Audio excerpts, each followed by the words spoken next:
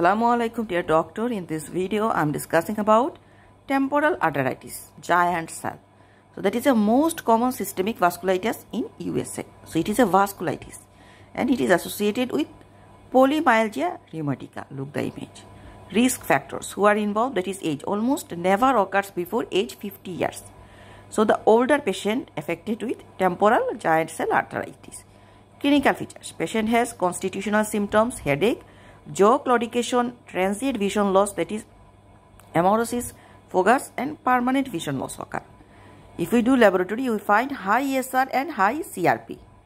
Treatment of temporal giant cell arteritis is that prednisolone if no vision loss and methylprednisolone's IV if vision loss is present.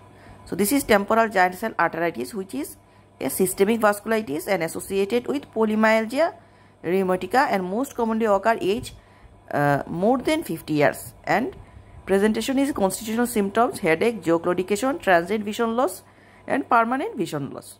Thank you.